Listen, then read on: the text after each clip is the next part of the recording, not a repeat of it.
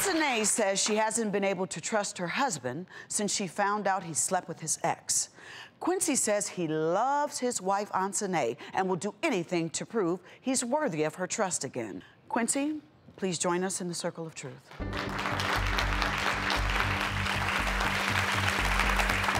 So our communication and body language expert, Blanca Cobb, has been watching and analyzing Quincy throughout the show to determine whether he has been honest about the extent of his affair. Blanca, is there anything you noticed in Quincy's body language today that suggests his affair was not just a one-time thing?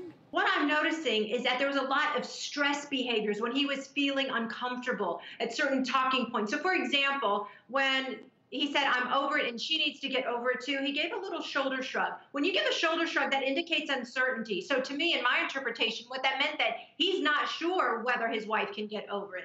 Also, when he's hearing things that he doesn't like, that he wants to block out, he's given an eye close like this, just for a half a second or a second. You do this when you want to block out something you don't want to hear. It doesn't necessarily mean that he's lying, because sometimes he wasn't even talking during these moments. But there is some emotion that he is feeling that his body is actually leaking.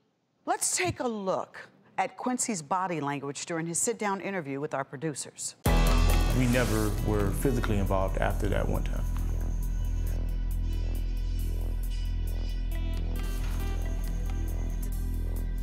Never slept with another woman since then.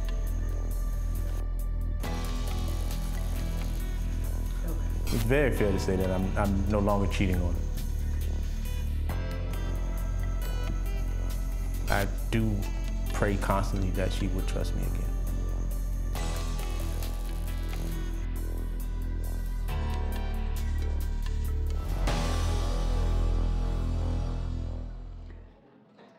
Somebody was thirsty. Blanca, what cues are you picking up from Quincy?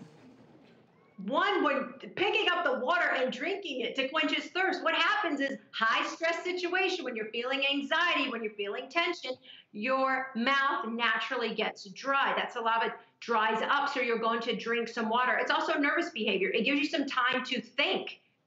As you're picking it up, you can think, what am I going to say next as you put it down? A lot of high stress behaviors. All right. Quincy, Anseanne, it's time to face the truth. Judge Mary, what's your verdict on this? Well, I can tell you for certain that our Lord is all forgiving, and he wouldn't want you to continue for another 7 years, really, in the condition that you are living with him in terms of wondering and curiosity. You need to get on with your life, and that's why you have a life. Dr. Judy.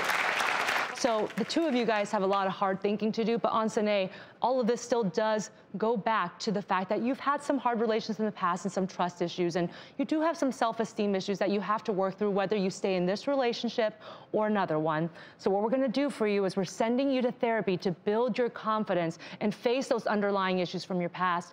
And if you decide you wanna work this out with Quincy, you can do this in couples counseling. If you decide to do it individually to work out your own issues and be really ready for a great man, then you can use that therapy too. Katrina Williams of Connecting Dots Counseling Services is going to give you 1 year of her services, however you want it, free of charge.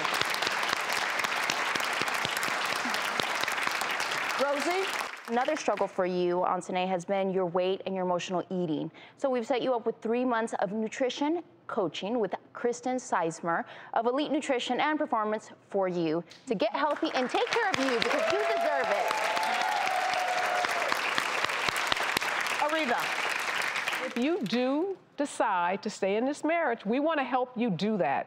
So the Excellent Marriage, that's an organization, they're inviting you to their whole marriage retreat. It's a weekend retreat in the North Carolina Smoky Mountains, and just to help you guys rebuild the foundation of your marriage. Do you think this is something you're ready for? You think you want to try it one more time? Yes. It's something that I need.